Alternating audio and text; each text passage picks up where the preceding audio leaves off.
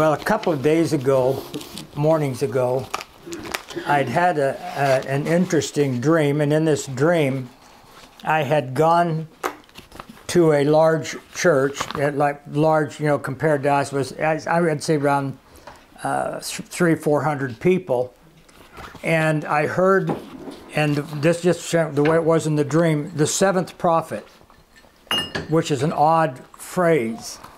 But number 7, as we know, is a number of completion and perfection.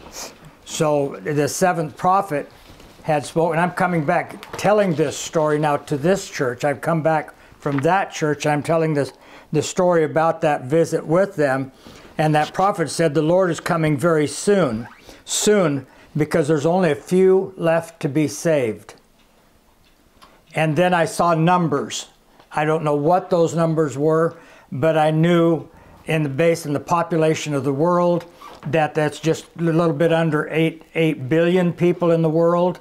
And so I knew that the few would be somewhere in the hundreds of millions, which is not very many on the grand scale, but to us it's a huge amount. And then I thought, as I was telling this, I began to weep. And I said, Lord, I pray that our loved ones will be in that number. Yes.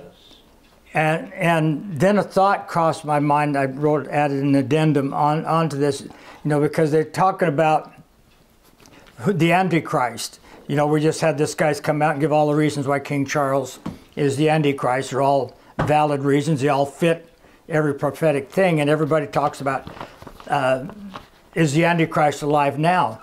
I want to flip that on us to something that nobody else thinks about, because I have a sense in that the last soul that'll ever be saved before Jesus comes is alive right now.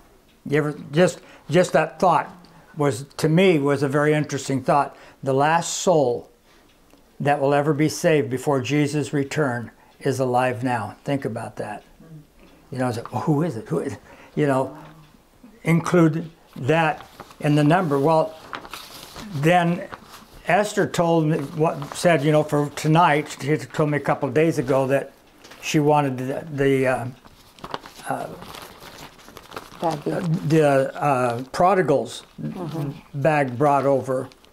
And so I went over this morning, and it was laying I had placed it on the communion table, and I went up the communion table first thing when I got over there to make sure I didn't forget it. And the communion tray from Sunday was still sitting there, and this was right next to it. And I heard the Lord say, so let a man examine himself. And he took me on a journey with King David that morning. I was just writing down the different thoughts that he had given to him. And I thought, David, just putting it in more of a modernist sense about it, is David grew up in church. I thought when these were laying there, it crossed my mind how many of these sat in church and took communion. And I connect that and had, so let a man examine himself. And they took it back, and so many times it was just the first Sunday of every month was Communion Sunday. That means they took it. And bringing it more personal, how many of us really examine ourselves? Because we don't. Most of the time we don't. We are so kind to ourselves. We're so, the human rationale, because I thought about this in relationship to David. How did he rationalize his conduct, what he did? He knew he was violating the law in many places, coveting the neighbor's wife, committing adultery, committing murder, lying. All of the things that he did was just all of it to wrap around, and then he involved other people in his sin. He said, who is that woman? They told her, and he sent somebody to go get her and bring her. He involved somebody else in his sin, and they brought it. Now you know that these people knew, the guy that got her and brought her to the palace, and she's there for a period of time. You know that he had ideas and opinions, and all the people that worked in the palace had ideas and opinions, but they wouldn't say anything because they knew he'd chop their head off. So they're all this quiet, and everybody, knows what's going on, and he's rationalizing all of this, and then it just builds. And you know, in his heart, he's trying the big cover-up. And how many times have we rationalized our conduct, our speech, our attitudes, the things that we've done? How many times have we rationalized and justified it? And then even to the point in David's case, when she come back with that she's pregnant, so now the cover-up gets even bigger. And he goes, when we fall into the pit of sin, it doesn't get easier, it gets worse. It never gets better. It always sucks us down the spiral of degradation. So you follow what David did, he went and sunk deeper and deeper into that hole. And now he's plotting and planning. And you know the military knew something's up, because they knew, why would the king do what he did to send Uriah out into the worst of the battle and tell the people to draw back? They knew. But everybody was afraid to say anything. And he just covers up. But here's the thing that really got me when I was on this journey, was that David, after Uriah is killed, oh, that wonderful King David, wasn't that compassionate and thoughtful of him? Now here's his wife is just newly pregnant and her husband's dead. Wasn't that great? The king took her in and just, you know, to provide and take care of. It really looks, we want ourselves to really look good to the community, to our neighbors, to our family, you know, so we do all of these things, and so everybody out there thinks, wow, there's David, you're so awesome. Not everybody would do what you just did and they didn't know. Out there, they don't know the true story. But there are people that do know the true story, including David knew this true story. And he just kept lying to himself. He think this will take this covered up. Everything will be fine. And we never repent.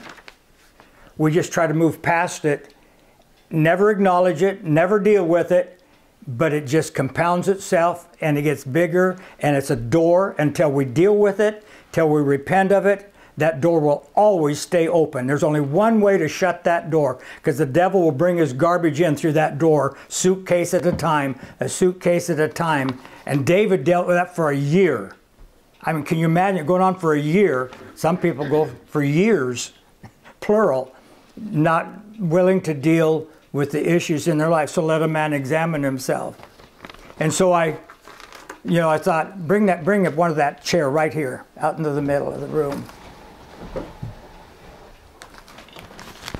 I'm going to put these on here, but I'm going to ask a question. Because so many of those sat in our church. We never expected that would have happened to them. They all seemed to be doing good. They were singing, they were standing in the altars, they were joining the prayer, they were doing all of these things, and then they're gone. So I was thinking, we were telling this whole journey to Esther, I said, how about one of you? Would one of you be next? Would one of you be next, one sitting in this chair? Because we have issues we won't deal with. Oh, it's not going to be me. If you'd have told David, see, it was 14 years from the first time he was anointed king that this happened. 7 years after he went back, got the ark, and brought the ark in. Oh, hallelujah, I'm dancing, I'm worshiping, you would have never imagined if somebody had told him, David, one day you're going to do this and this and all this, he would have probably laughed, thought you're crazy. That's not going to happen to me. I'm faithful. I worship, I do all of these things, and I'm so spiritual. And never going to happen to me, but it did. Anytime any one of us think that we're exempt of that happening is deceiving ourselves. And that's what goes way back to the very beginning when I picked those things up. So let a man or woman or a teenager or a child really, honestly examine yourselves and be gut level honest. Dig down to the bottom of the barrel, the things that we kept hidden. David kept it hidden for a year. It must have had to have been the longest year of his life. But all those things that he was not willing to deal with it. What if he had died? What if he'd gone out to battle? I even asked the question. I couldn't find an answer yet. But in that year, did he win any battles? when he went to war because he was the open door to failure. And when we look at that, one of you, one of us, could be the open door to stopping a move of God. Mm-hmm. Because we're not unwilling, because we're doing what David did. We're justifying, we're covering, we're making David, you really look good to everybody. That's the thing that really caught my mind when the Lord was journeying me through this, is I would have never thought of it that on my own, for sure, that he had to really look good to the community, you know, to his church family, because he took her in, wasn't such a nice guy, such considerate, so thoughtful. Can you imagine that, taking her in and helping her and taking care of her and seeing that baby's taking, you know, all of these things that what it looked like to everybody else. But David knew. And there was other people that really knew the truth, but everybody was afraid to say anything until Nathan comes along. And what does it take sometimes for us? We can keep it hidden, but you can't hide anything from God. He knows everything about us. And He wants us to get it right. He wants to bring revival into your life, into your home, into the church. Mm-hmm. But until we, stubbornness, all it takes, we're so prideful. Well, what will people think of me? We think, well, you're repenting, you're getting right relationship with God. Wonderful, hallelujah. But we're so afraid of our image. David was so afraid of it. What will people think if they knew the truth? Well, now, since this happened, since Samuel wrote the book, everybody knows. Jesus said, what you do in secret, I'll shout from the housetop. Well, I thought anyway, this was an interesting journey, but it's a journey that we want to examine, because I thought when I picked those up this morning, I was reminded some of those people, we served them communion. We read the scriptures in 1 Corinthians about communion. We said it, and we do all of the stuff. We are so churchy, and we know how to do it. And we go for the big things. I didn't do any big thing, but all the little things of bitterness, holding a grudge, lying. I'm amazed at how many Christians have no problem with lying. You know, I think that's one of the things that bugs me the most, is people that will lie. I can almost deal with all the other stuff, understand all the other stuff, but lying is the one that irks me the most. Maybe it's because growing up, I always looked guilty even when I was innocent. But why do we have such a hard time with telling the truth and being honest with ourselves and with each other? So I thought about that, and we talked about that. Could one of us, Jesus said it, come on, one of you shall betray me. And they all said, and this is another thing, I've talked about this in the past, they all did, at least they were honest, Lord, is it I? Is it all of them, all 12 of them were questioning themselves at that time. Could I possibly be the one that betrays him? Is there something in me that's come a little bit short of what I should be, that I could possibly betray him? That really should cause us to stop and think. When these people that walked and talked and slept and worked and ate with Jesus could ask themselves that question. Don't ever think that that potential isn't in any one of us sitting in this room right now. Could one of us be the next person sitting in the prodigal chair? So let a man examine himself. Something to think about. So we're going to let a man examine a woman, a child, a young person, a teenager. We don't have any children. Take a moment and examine, be honest. If there's anything that we need to deal with in ourselves, now's the time. Mm-hmm. You need to deal with it right now and not put it off any longer, because there's a lot at stake. And if you got pride that's keeping you from dealing with it, you better get rid of your pride, because too many people go to hell with their pride. That's right. The Bible says, humble yourself under the mighty hand of God, and He will lift you up. So we need to deal with anything that might be there. Just go down into the corners of your spiritual closet or your carnal closet. We always make everything spiritual, which in a sense it is, but sometimes with it, well, that doesn't matter there. That's not a biggie. We've been praying for, this is our 26th year that we've been praying for revival. So could any one of us be the one, or several of it be the ones that at this juncture are holding it up? The last soul to be saved before Jesus returns is alive now. That doesn't mean he's 5, he may be 55 or 85. Or newborn. Yeah. So we can't go face down, but put your spiritual posture face down on the floor before the Lord, and Pastor's going to pray, and you guys work through things. There's a reason why this is coming out.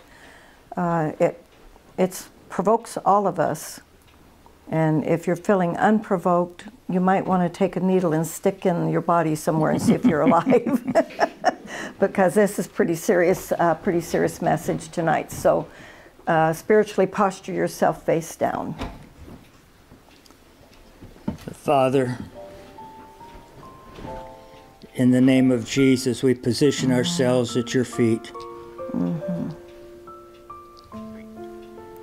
Self-examination is probably one of the hardest things that we can ever do. Yes, Lord. Being honest with ourselves. Forgive us, Lord. We're more concerned about our image and how we look to others. That we do mental gymnastics concerning issues, things in our lives to rationalize, to justify. Yes, Lord. Eternity is forever. It's nothing to be trifled with. Sin is nothing to be shrugged off and taken lightly. These little areas, to us, they seem so little, but Lord, they're door stoppers.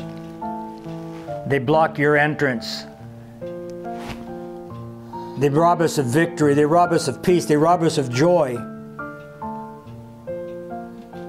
They rob us of your presence and that close union and fellowship that Kay talked about, walking and talking with Jesus every day. And sometimes we deceive ourselves, because when we have and know and harbor things in our lives that we know that are contrary to the Word of God, we fool ourselves into thinking that we're walking and talking with God, when the Bible tells us if we regard iniquity in our heart, the Lord won't hear us. We can just be talking to the wind. Lord, tonight, right now, by the Holy Spirit, we give you permission to dig deep. Give us a humble heart, a contrite spirit, a willingness, if need be, to be broken before you. Yes, Lord. Because we know all the brothers and sisters will rejoice when one sinner is saved, when one person comes to victory, when the strongholds of the enemy and the lies of the enemy are broken off, when self-deceit is conquered by truth and love and grace. So Holy Spirit, speak to every heart and every life and bring us to a place of cleansing, a place of victory, a place of peace that we have not known before, or at least it's been a long time. Lord, may we truly empty the spiritual trash. I shut the mouth of that lying spirit. They would tell us, you're just fine, you're all right. We'll just move on and go on, and you can continue like you were. You can keep doing what you've always done. And they'll all move on. And everybody will think everything is okay, but when it's not. So Holy Spirit, have your way. Do a deep cleansing work in every heart and in every life. Lord, if there's a level of our thinking that needs to be changed, Lord, we know Amnon had a friend. Lord, if there's people speaking into our life of things that are not godly, things that are contrary to your word, shut those mouths.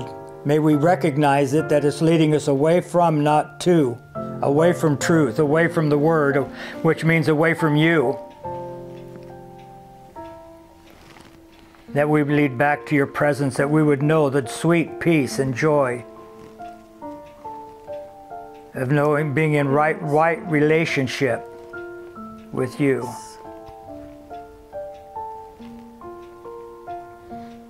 And I pray these things in Jesus' name. Amen. There's always a reason why God lays that type of word, because there's a need. And don't take it lightly when God brings that level of an encounter with his people. You know, let's all take it very, very seriously that there's a cause.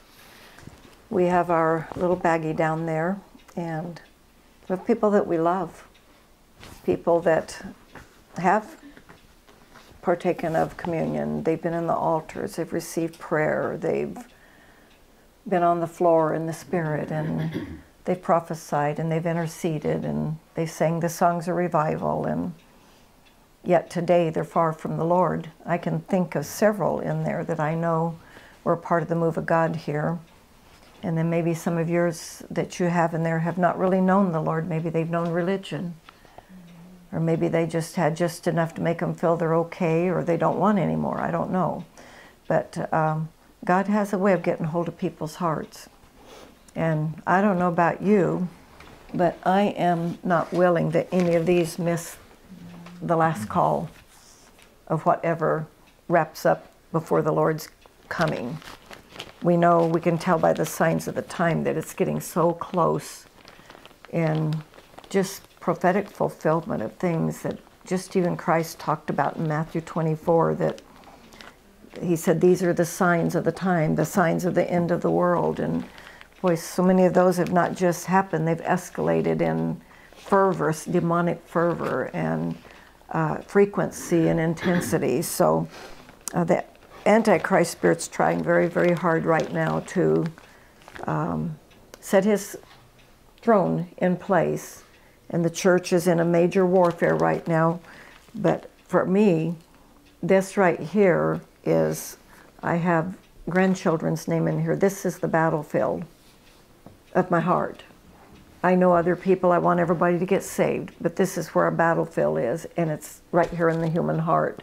We love our people, we love their souls, we don't want to see them miss out, go out into eternity not knowing the Lord. I mean, we know that the straight gate and the broad way, you know, there's two choices, and we want them to have an encounter with God that will literally alter their course in life, and that God would encounter them in their pig pens of life and really wake them up.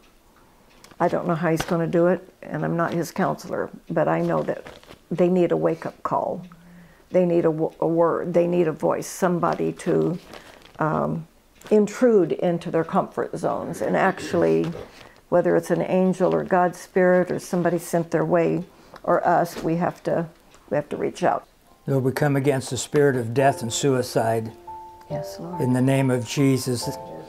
That often happens when one reaches the bottom and they feel there's no hope. They feel they've gone too far and done too much. Lord, I come against that spirit of suicide and the lying spirits that would speak into their lives, trying to tell them to take their life in Jesus' name. That one that would try to shoot it up with drugs and overdose. We speak life, Lord, block the plans of the enemy in Jesus' name. Yes, Lord. Father, we come against that spirit of witchcraft and divination in the name of Jesus. Lord, so many are dabbling and playing. Some have gone beyond just dabbling, have entered right into it, Lord, deceived. They're looking for something what they believe is real, something supernatural. And Lord, this is a death trap. Lord, we just come against that spirit of divination and witchcraft in Jesus' name. Yes, Lord.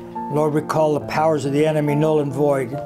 We command the demonic forces and intrusion into their lives and homes. We command them to back off. In the name of Jesus, we claim these souls for the kingdom of God. Lord, build a fence and a protection around them against demonic intrusion. May their lives be preserved and not taken. May the plans of the enemy be blocked by the power of God. Send your mighty angels in battle array against the forces of darkness that are trying to take them out. Lord, even as demons try to work against them to destroy, Lord, your angels come and do your work and the battle on your behalf. So Lord, however many is necessary in the battle, Lord, for the protection and the saving of their souls, we ask God that you would send them to our loved ones. I pray for the body of Christ here, Lord, that there not one would be lost, not one would even be thinking or living on the outer edges of the kingdom. But Lord, that we would all, especially tonight, draw closer to the center of the kingdom, focused on your purpose. Lord, laying aside every distraction and every weight and sin that so easily besets us, that we would run with patience that race that is set before us. Lord, that we would find strength in one another, that we would be unified in the body of Christ. You're unified in the battle, unified as an army, single-minded, single purpose, Father, in the name of Jesus. You get the feeling that God's getting real serious about our condition and about our loved ones, and all of this seems like it's just a really sobering night. Don't let this be the only time that you really give pause to think about daily sanctification is what the Bible calls for. That means tonight you've sanctified yourself, but tomorrow you may have to do some washing and ironing. You got to keep on it, because the humanness and the flesh of us always wants to rise up. We have to do our warfare daily. And remember, we've said so many times in the last days is deception. And every one of us can be subject to falling into the trap of deception. In other words, something that sounds good. We was listening to somebody today, supposed to be a preacher, and they were spewing out all this stuff, and it kind of might sound good, but it just didn't ring true. And you got to go back, boy, that you're living. You need to know the Word, because there's so much deception out there by people and in the churches. Of course, the fact that they're going woke and accepting all that tells you how bad, but some of it's not as blatant as that. Some of it's more subtle. Father, we want to thank you for your grace and mercy. Again, thanking you, Lord, for each one that's part of this fellowship, for their love, their commitment, and support. We're thankful, Lord, for all that they are and all that they do, and even their generosity. We ask, Father God, that your angels would go with them as we close out this meeting, as they head for their homes, that you'd raise up a wall of protection around them, not only tonight, but continually in all their comings and goings. And Lord, that you'd eradicate every demonic spirit out of their homes and off of their property, that it would be established as a safe haven and a place where your Spirit dwells, where peace and joy reigns. Lord, we just bless them with every good thing that you have for them. In Jesus' name, amen.